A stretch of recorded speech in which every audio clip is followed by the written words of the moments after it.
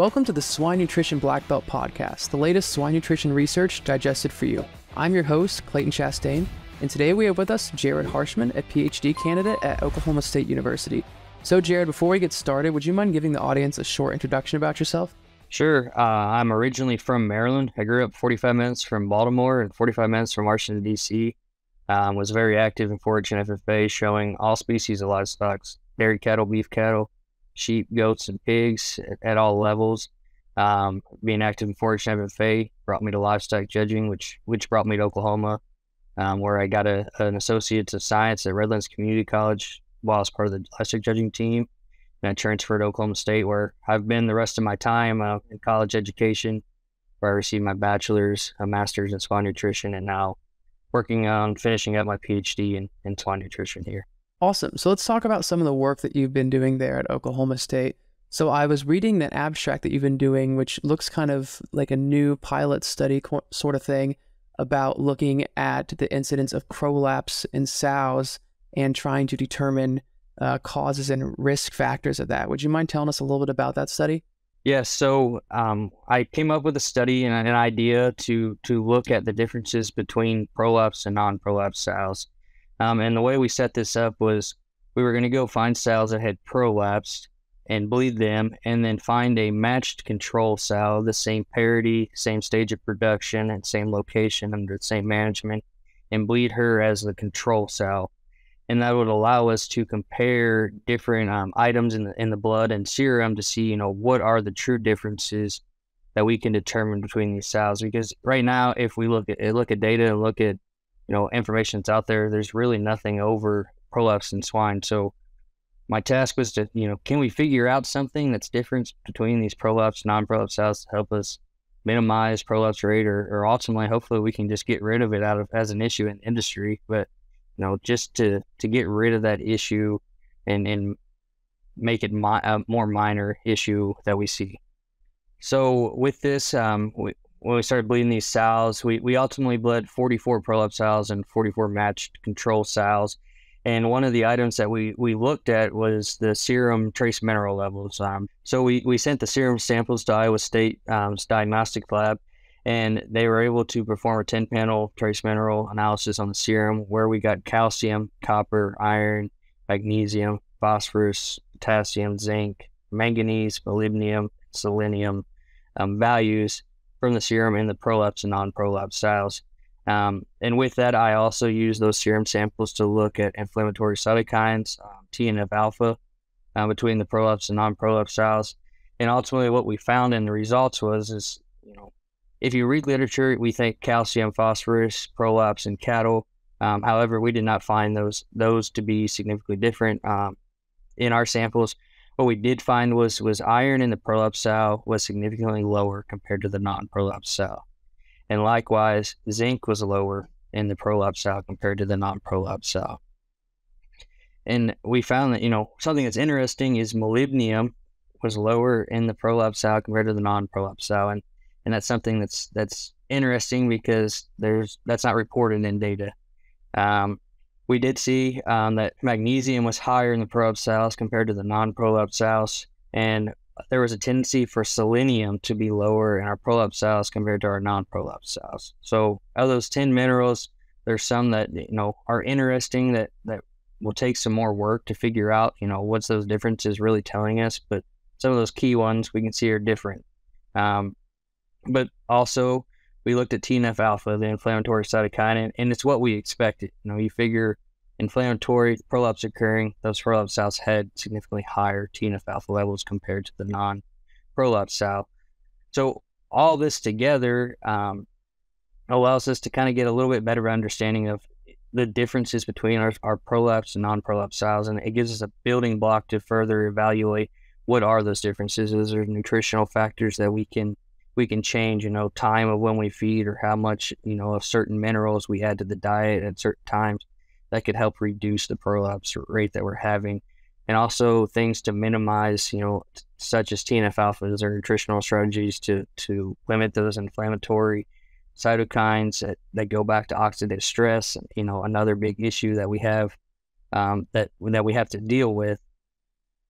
But I think all this is unique, and it all comes together in a way that we build off of it to look at other things. As we talk about prolapse, we know it's multifactorial. So these two items are just a part of a bigger issue. But if we can start to understand there's a difference in certain minerals and there's an increase in inflammatory cytokines and link those pieces together, we can use that to look at other items such as, hormones and collagen, and how all those come together and are potentially what are causing prolapse to occur. And if we can better understand those, then we can start to actually make a difference with this big issue. It's costing our industry a lot of money. It's hard on the workers. So it's something that we need to understand and better get a grasp on. But however, we don't have the data at this point to really understand what's going on. So I'm using this study to kind of as a building block to further, expand our knowledge of what's truly going on, and is the difference between our prolapsed and non-prolapsed sow. Gotcha. So I know this is still very early on in this research, but do you think the goal for this in the future would then be able to identify some of those potential causes for prolapsing sows, then try to reduce the incidence with some sort of nutritional intervention? Or do you think it would be more of like a genetic selection change or a management practice? Or what are you kind of seeing with those results? With these results, what I'm seeing is it's going to take a combination of all of those.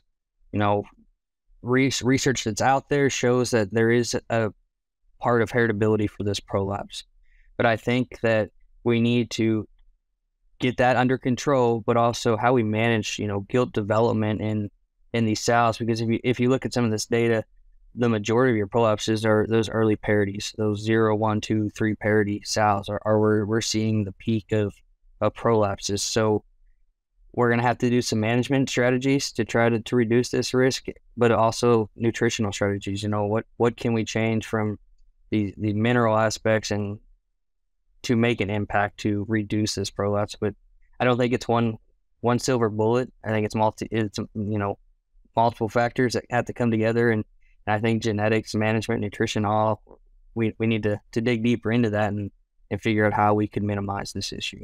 So clearly, kind of what you mentioned earlier, because this is like a building block, clearly this is not a one and done study. This is something that's going to have multiple different branches that you kind of reach out to and try to dig deeper into this. So I guess my next question then would be, what would be the next step for you or your team in terms of this research? Like how exactly would you kind of dig deeper to try to identify more of the cause and effect relationship here? So the next step's actually undergoing right now. We're doing a study where we're bleeding sows when they come into farrowing and creating a serum bank. And then that group of sows, if one prolapses out of there, we're going to bleed her again. And we're likewise to this study, we're going to bleed a matched control sow, the same parity and all of those things, and look at the differences between when she entered into farrowing to when she prolapsed, and what's those changes in those minerals and inflammatory cytokines. Is that the area where we could make an adjustment from a management nutrition standpoint that could reduce prolapse?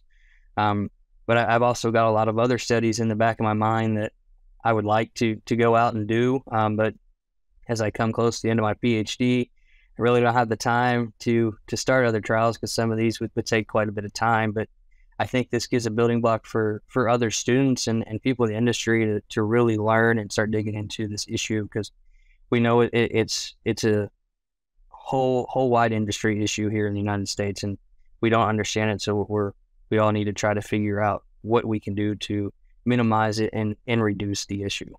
Gotcha. Well, I think that's all the time we have today for this episode. But reading your abstract, it looks like there's still plenty of other results, because you just touched on the minerals and then the inflammatory cytokines basically today. But I saw, in the abstract, you talk about some collagen levels and all sorts of different things that could be a factor. So for those listening, look out for a second episode coming up, because there's plenty to talk about on this subject.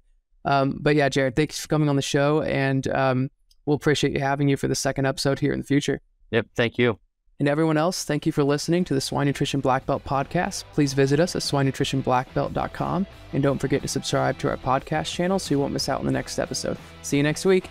Hey everyone, I hope you enjoyed this episode. and we are constantly on the lookout for the latest updates in swine nutrition. And if you have a swine nutrition related research trial that you would be able to share on our podcast, please send an email to nutritionblackbelt@swineit.com, and we would love to talk about your research. See you later.